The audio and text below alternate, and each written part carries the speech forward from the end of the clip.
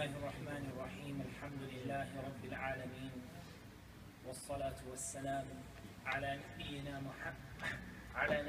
محمد وعلى آله وصحبه أجمعين. اللهم علمنا ما ينفعنا وزدنا علما يا رب العالمين. We begin with the praise of Allah subhanahu wa ta'ala, and by sending salutations upon the Messenger sallallahu alayhi wa sallam and upon his family and his companions. And then I would like to start by thanking the brothers and indeed all of the volunteers and the brothers and sisters associated with the Masjid who made such a big effort. And subhanAllah, it really has been a huge effort. SubhanAllah, it's been very, very welcoming, and it has been a really amazing experience in reality to see all of the effort that's been made into making this couple of days a success.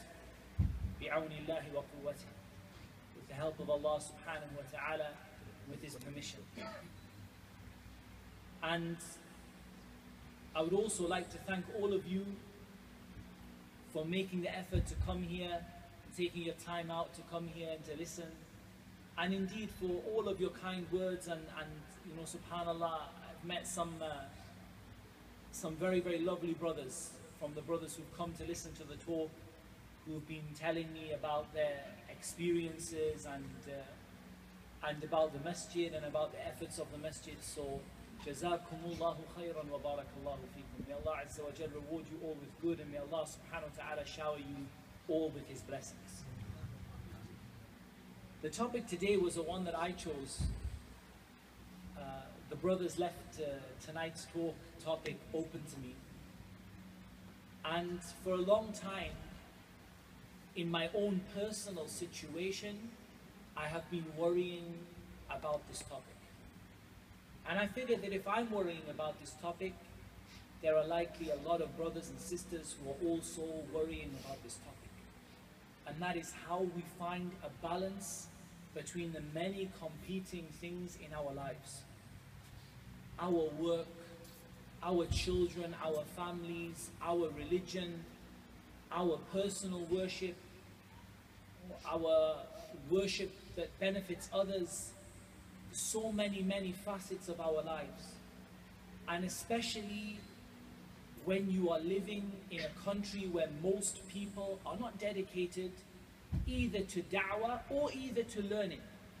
You don't find many people in the UK who are dedicated 24 hours to simply studying Islam, nor do you find many people who are dedicated 24 hours to teaching Islam. Rather, what you find is people who have a mix of things. It's not like things used to be when I was in Medina. When I was in Medina, things were easy. SubhanAllah, we felt they were so difficult, and in reality, they were so easy. Because we had only one thing to worry about. Some of us had two if we had family. But the vast majority of the students, they had one thing and one thing only to worry about. And that was their study. And that was the only thing that kept them busy. They didn't have to worry about work. They didn't have to worry about their family. They didn't have to worry about how they were going to pay their rent at the end of the month. They didn't have to worry about their children and what their children were doing. And they didn't have to worry about their own personal time. They simply had their study. And that is a very simple situation.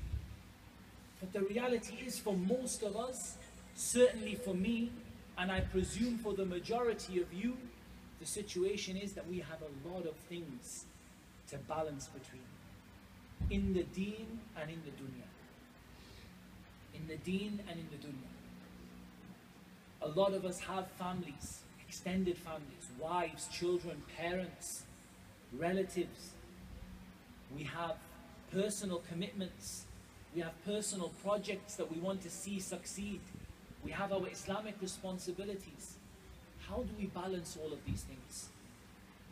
And so I began to reflect upon this topic in the light of the Book of Allah and the sunnah of the Messenger Muhammad sallallahu alayhi wa ala alihi wa sahbihi wa sallam. Every minute of your life to affairs that relate to the religion. And from this is the statement of Allah Azza wa Jal, وَرَهْبَانِيَّةً إِبْتَدِعُوهَا مَا كَتَبْنَاهَا عَلَيْهِمْ. And this monasticism, they became monks and they locked themselves in monasteries. إِبْتَدِعُوهَا, they innovated it. They weren't commanded. مَا كَتَبْنَاهَا عَلَيْهِمْ. We didn't command them to do this. Allah said, talking about the Christians, there were some of them who locked themselves in monasteries. They did nothing but that. They refused to marry, they refused to do anything in that regard. They refused to have any connection to the dunya. They didn't mix with the people.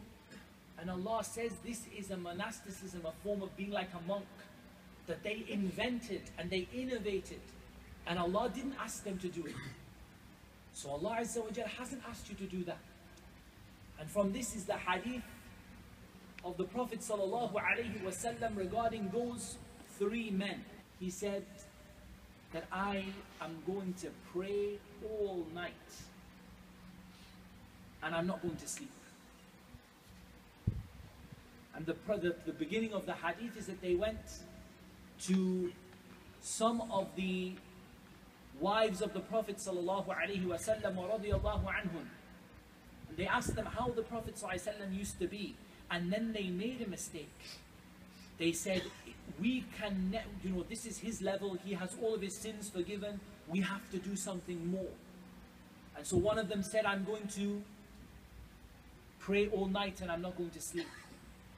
And one of them said, I'm going to fast every single day and I will never have a day that I don't fast. And one of them said, I'm going to abandon marriage. I'm going to become celibate. I'm not going to marry. And when the Prophet ﷺ heard of this, he became angry. And he said, فَمَنْ رَغِبَ عَنْ سُنَّتِي فَلَيْسَ مِنِّي.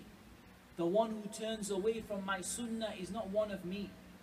And he mentioned that I go to sleep and I wake up and pray. And I have days when I fast and days when I don't fast. And I marry women, so the one who turns away from my sunnah is not one of me. It's not from me. And so this explains to us the concept that we are commanded to find a balance. From the beautiful ahadith, and perhaps the most important of the ahadith in this regard is the hadith of Hanzala ibn Rabi' Al-Usaydi radiyallahu anhu, who said that Abu Bakr met me. And he said to me, how are you, O Hanzala? And I replied to him, Hanzala has become a munafiq. Hanzala is a hypocrite. Nafaqa Hanzala. I've become a munafiq. What a huge statement to make. I've become a munafiq. I'm no longer a Muslim. I'm a person who has nifaq. Abu Bakr said, Subhanallah, ma taqul. Glory be to Allah, exalted is Allah. What are you saying? You've become a munafiq. What do you mean? Hanzala replied, when we are in the company of Allah's Messenger sallallahu alayhi wasallam, he reminds us of the hellfire and paradise as though we are seeing them with our very eyes. And when we leave the company of Allah's Messenger sallallahu alayhi wasallam, we attend to our wives, to our children, to our business, and most of the things that he tells us go out of our mind. Abu Bakr radiyallahu anhu, the best of mankind after the prophets and the messengers, what did he say? He said, by Allah, I experience the same thing that you do. That when we're in front of the messenger, it's as though paradise and hellfire are in front of us. We have nothing in our minds except to work for Jannah and to run from everything that leads to the hellfire. And then we go away from him and we have business to take care of, we have wives, we have children, we have demands, we have needs, we have the dunya calling upon us, and we forget a lot about the feeling that we had when we were with him, and the aims and the efforts that we were making when we were with him. They go out of our mind. Hamdallah radiallahu anh said, so I and Abu Bakr radiallahu anh went to Allah's Messenger sallallahu alayhi wasallam and said to him, O Messenger of Allah, Hamdallah has become a hypocrite. The Prophet sallallahu alayhi wasallam said, وَمَا ذَاكَ? What's this all about? And notice the manners and notice the sabr of the Prophet sallallahu alayhi wasallam.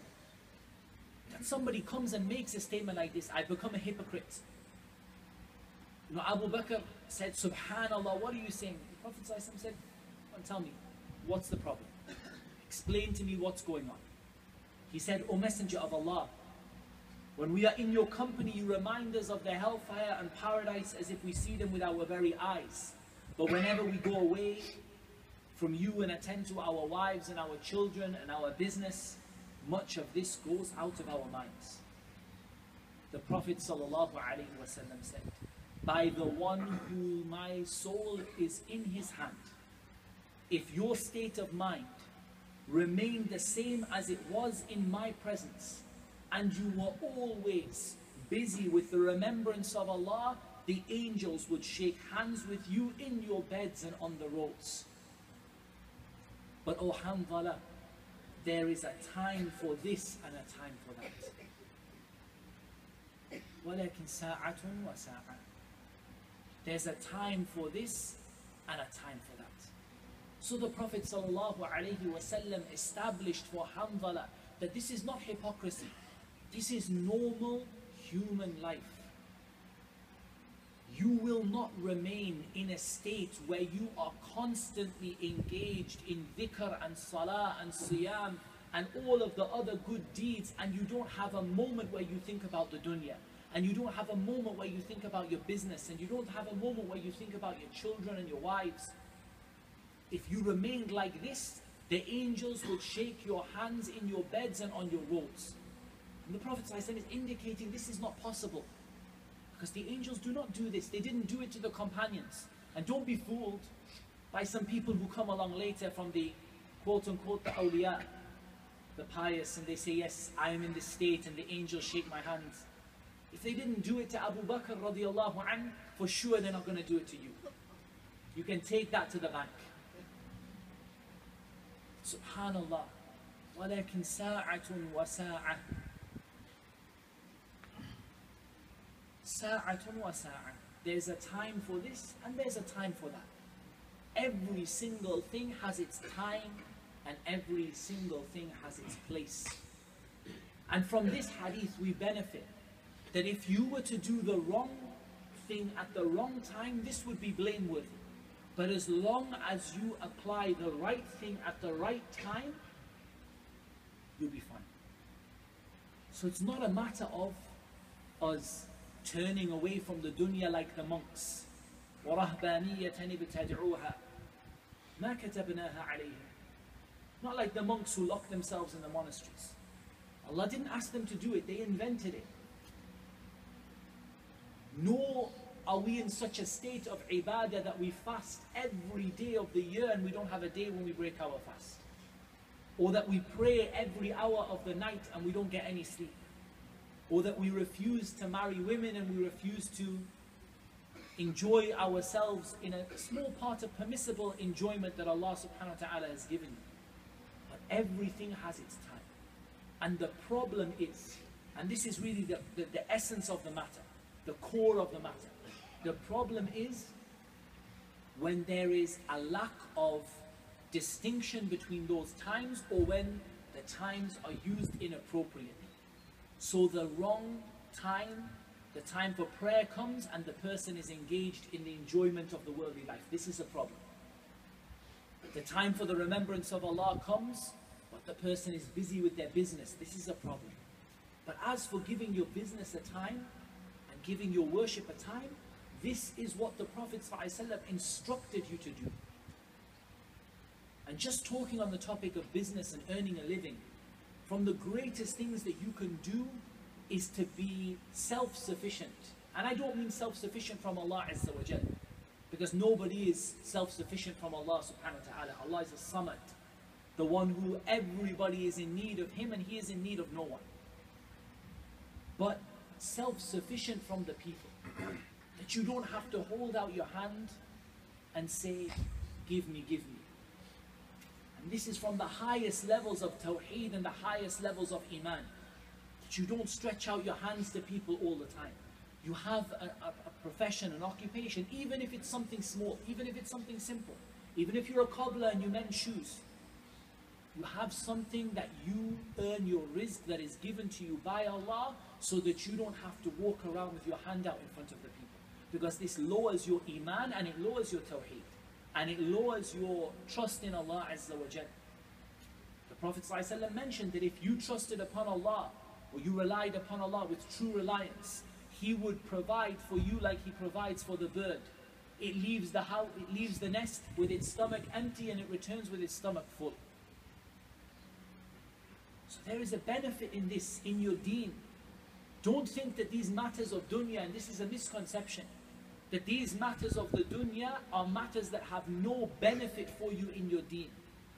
If you use the dunya properly, it can serve you in your religion in a huge way, in your self-sufficiency, in your trust in Allah subhanahu wa ta'ala, in your being able to survive without needing to ask the people, in spreading the good amongst the people, in being able to give charity, and in having children, having many children and bringing them up as good Muslims. These are areas that serve you in your religion, and they are a part of your deen, even though they're associated with the dunya. But the problem is that, like we hear in the hadith of Hanzala, every single thing has a time and a place. And so what we want to identify today are all of the different things that we have to worry about, and where their time and place is, and how we find a balance between them. The second hadith that I want to talk to you about is the hadith of Salman al-Farisi radiyallahu anhu. The Prophet sallallahu alaihi wasallam made a bond of brotherhood between Salman and Abu Darda. And Salman paid a visit to Abu Darda, and he found Darda in a shabby state, radiyallahu anhu ajma'in. So he found the wife of Abu Darda in a shabby state. This was before the revelation of the hijab. Lest some people come with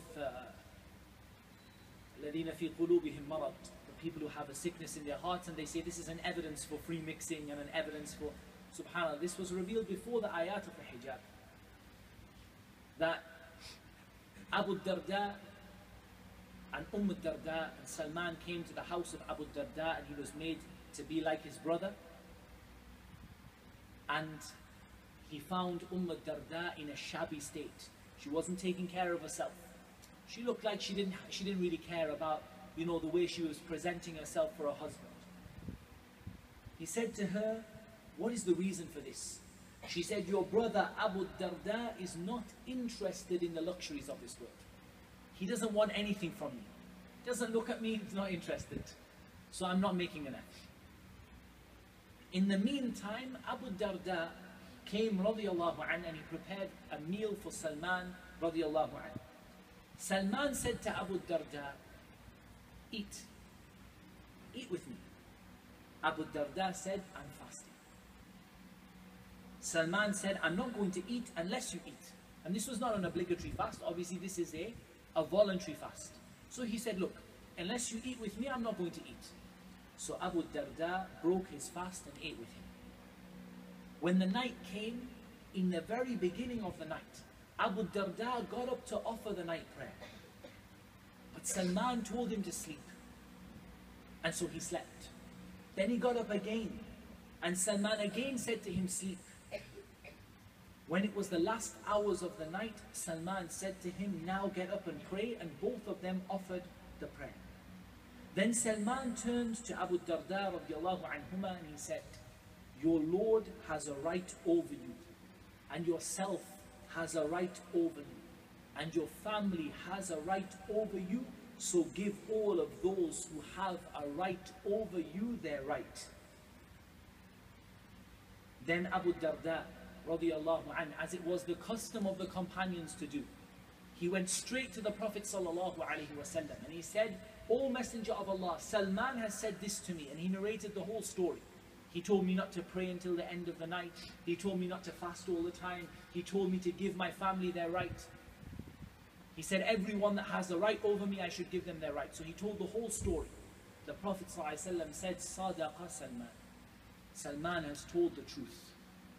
And this is a sunnah now of the Prophet ﷺ. Sunnah taqreeriyah. It's a sunnah. The Prophet ﷺ is approving of everything that Salman said. Every single one of these things have a right over you. Your family have a right over you.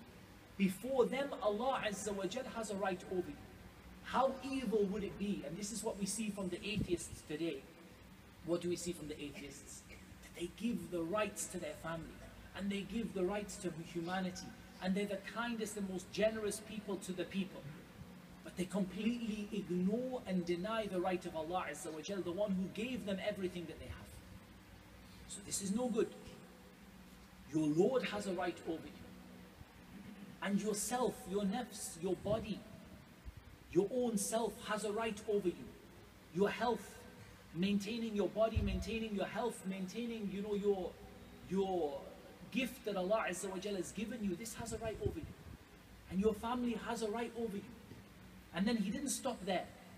He said, so everyone who has a right, because the rights are more than these three. These are three examples, or three of the most important. But there are more than this. So everyone who has a right over you, give them their right.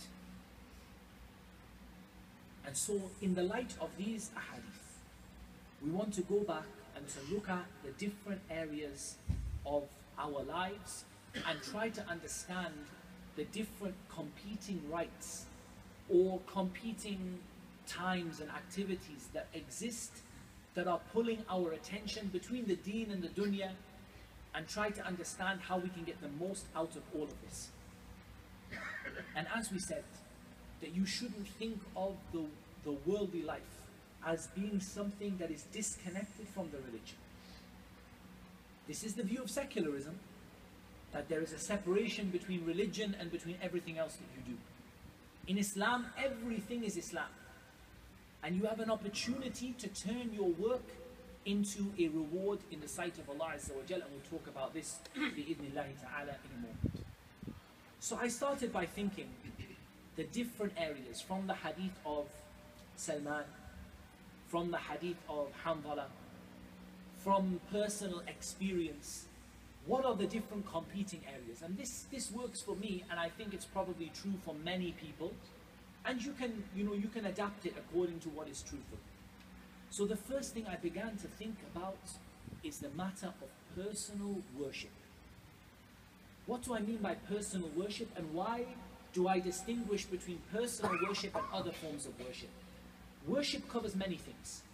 Shaykh al-Islam ibn Taymiyyah, rahimahullah ta'ala, he said, Ismun jami'un لكل ما يحبه الله ويرضاه من الأقوال والأعمال الظاهرة والباطنة.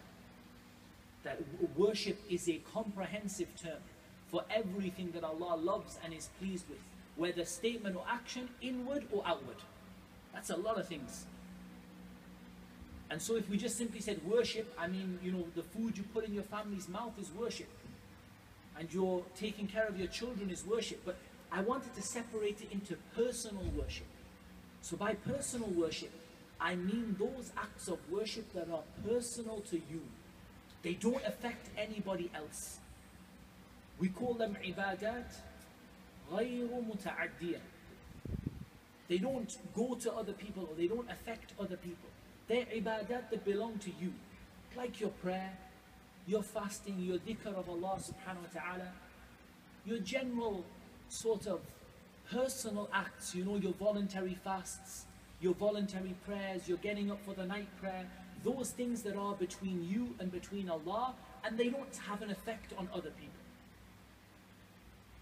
And the second area, those ibadat that are ibadat muta'addiyah. They're ibadat, but they benefit others, like teaching people beneficial knowledge, like giving charity, like helping others out, like volunteering at your local masjid. This is ibadah, it's worship. But it's worship that is there to benefit you and to benefit others. And I've also separated one category, which is the category of studying Islam. And studying Islam in reality comes into both. Why? Because when you study Islam, what is your intention? Your intention is the hadith of the Wafd of Abdul Qais. They came to the Messenger sallallahu alaihi wasallam and they said, O Messenger of Allah, to the words of this effect, we are only able to come to you in the sacred months. Between us and you are the tribe of Mudar, and the fighting is severe between us, and we can only come to you in the sacred months. So teach us something that we can go and inform others about, and we can enter into Jannah by it. And Al-Imam Ahmad, rahimahullah ta'ala, he mentioned that this is the perfect example of intention. The perfect example of intention is the intention of studying to benefit yourself and to benefit others. So studying is not something you do only to benefit others. You want to get the benefit in yourself, in your personal ibadat, and in your ibadat towards that are for the benefit of yourself and for the benefit of others.